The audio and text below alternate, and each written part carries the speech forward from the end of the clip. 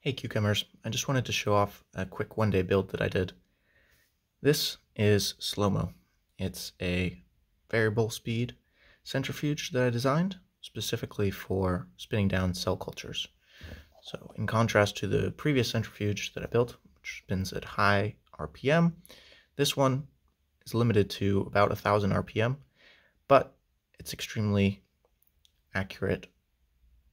And you can see here, for example, I can set it to 850 RPM.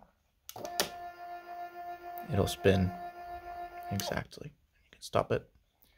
And the accuracy is actually really high. So up to 0.1 RPM you can regulate. So, again, no programming. This whole box does all of the control.